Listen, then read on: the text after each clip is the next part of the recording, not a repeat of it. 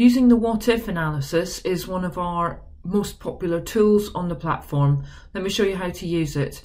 So if I pop into the subject area, I've got a year 13 monitoring point on. If I just scroll down to sociology, I can see that overall they're predicting a blue outcome. So let's pop into sociology. I get my gap analysis table there, and if I scroll down I can see teaching sets. Now just for ease, I'm going to pop into 13C teaching set, same gap analysis, but this time I want to head to the student tab, and there I can see all of the students in my group, and I can see various contextual information including prior attainment. Let me sort on that, bring the high prior attainers to the top. I've got my MEG and then my predicted grade, and I can see that my B grade students are not hitting the B grade at the moment.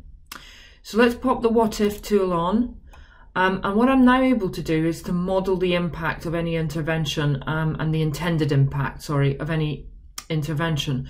So let's assume that I'm focused on the B grade.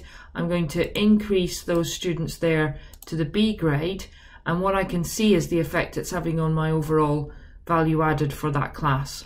If I keep doing that and think, okay, I can move that student, that student, that student, etc., what I can see is that by moving those students up in the intended impact that I'm hoping to have with my intervention, then I've moved out of the blue.